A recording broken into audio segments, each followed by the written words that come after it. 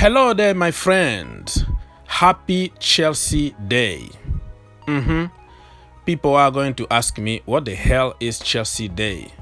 Well, if you are young enough in the community and you don't know, we won our first Champions League on this day, May the 19th, 2012. We beat Bayern Munich at their own stadium, their own backyard. Nothing really worked for Chelsea Football Club.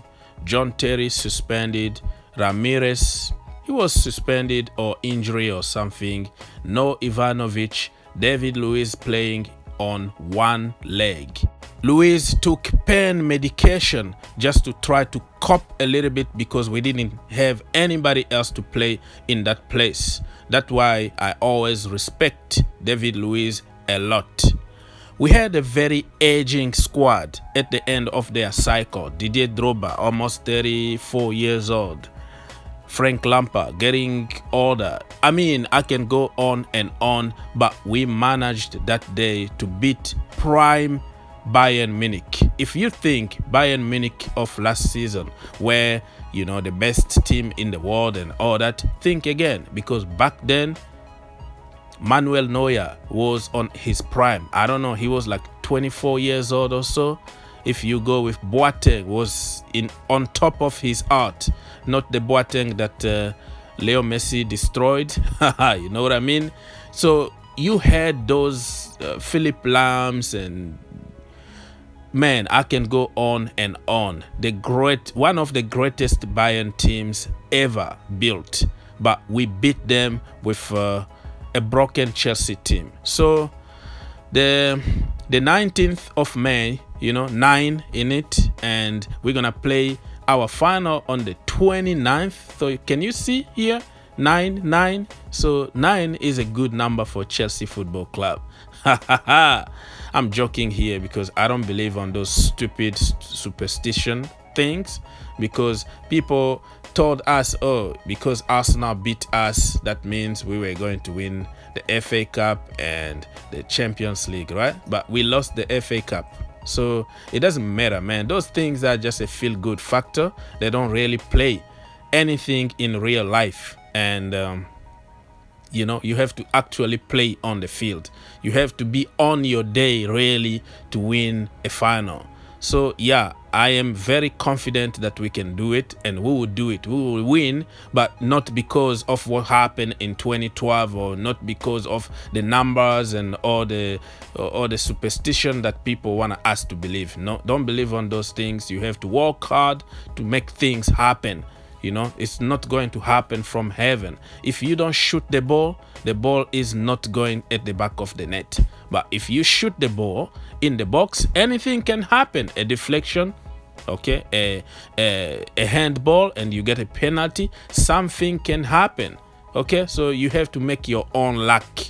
That's what I'm trying to say here. So we're gonna do it this season, but it's not because of what people are making us to believe. We have a great team. We're just missing somebody to finish our chances. And Timo Werner on that day, you need your shooting boot from high school or something, because you need to score, brother. When you got your chance, you have to score. Serve, my friend.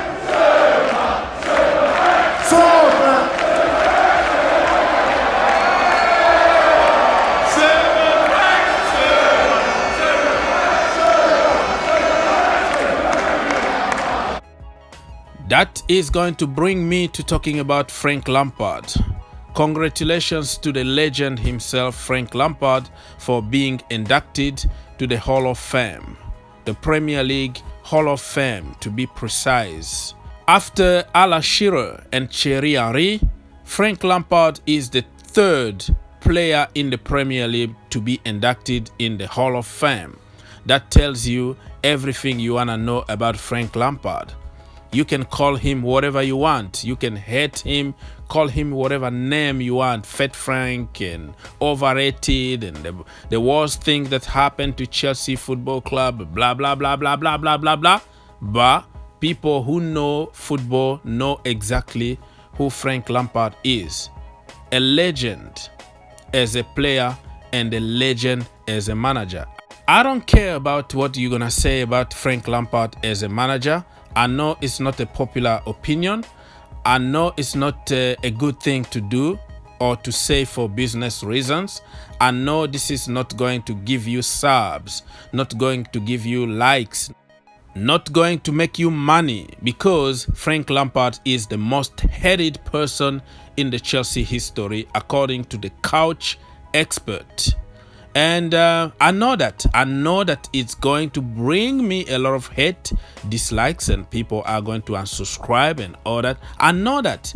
I know exactly what I'm doing.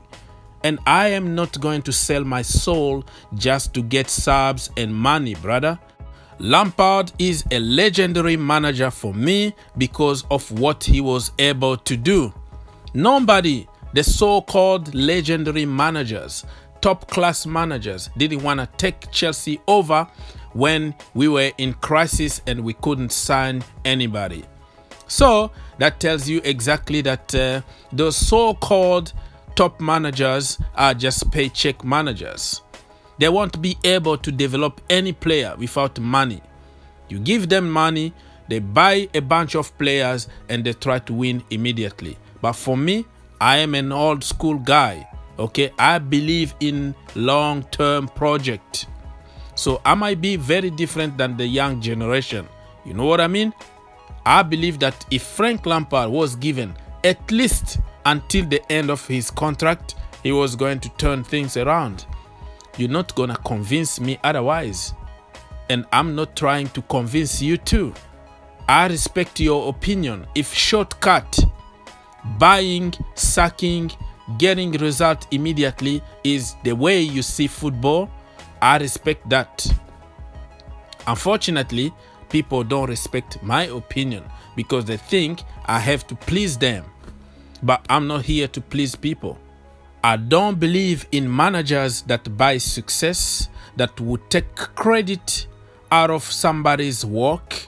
You know, you assemble a very expensive team. You buy people's work and take all the credit. I don't believe in them. I just believe in people who can develop players, who have a long-term project and do something out of it. That is my opinion, but I also respect your opinion if you believe that buying immediate success is the way to go. So, Frank Lampard, respect, man, respect.